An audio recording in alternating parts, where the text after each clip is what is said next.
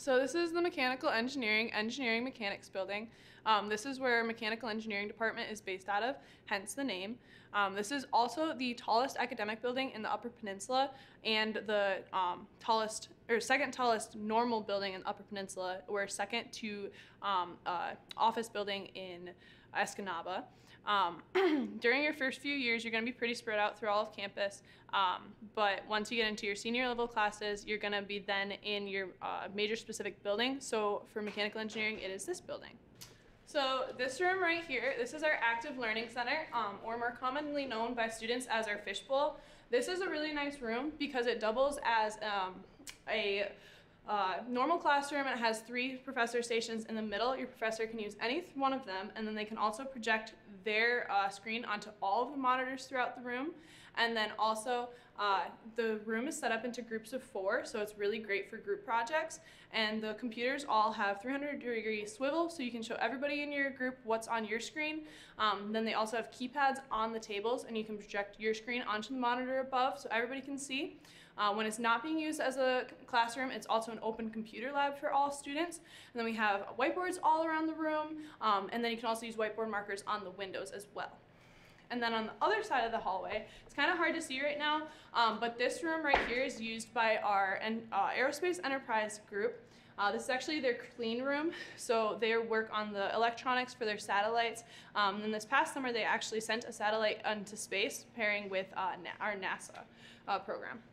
So all of these cases show different senior design projects. If you're taking an engineering major specifically, you're required to do senior design or enterprise. These are 2 different programs that have the same basic idea. They are where you're going to be put into a group.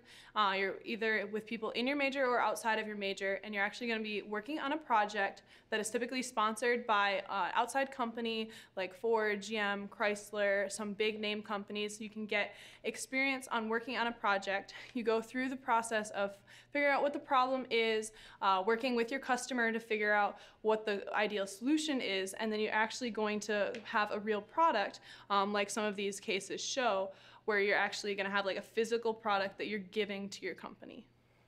This is our Engineering Learning Center. This is located in our Mechanical Engineering building, but this is offered to all engineering students, not just mechanical engineers. This is a learning center for like the statics, dynamics, all those basic engineering classes that all engineers have to take. We have learning centers like this scattered throughout all of campus, open to students.